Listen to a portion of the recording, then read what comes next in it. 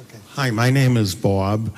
In view of its potential to be possibly the biggest game changer ever, do you have any plans to enter the field of artificial intelligence? And in general, what are your thoughts on it? Do you think it's even close to being ready for prime time?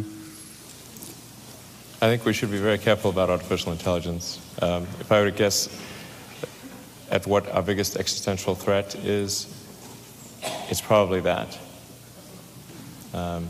So we need to be very careful with artificial intelligence. I'm increasingly inclined to think that there should be some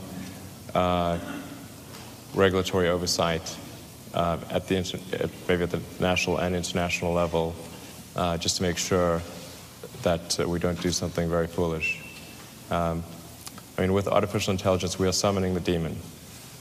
You know all those stories where there's the guy with the pentagram and the holy water, and he's like, yeah, he's sure he can control the demon.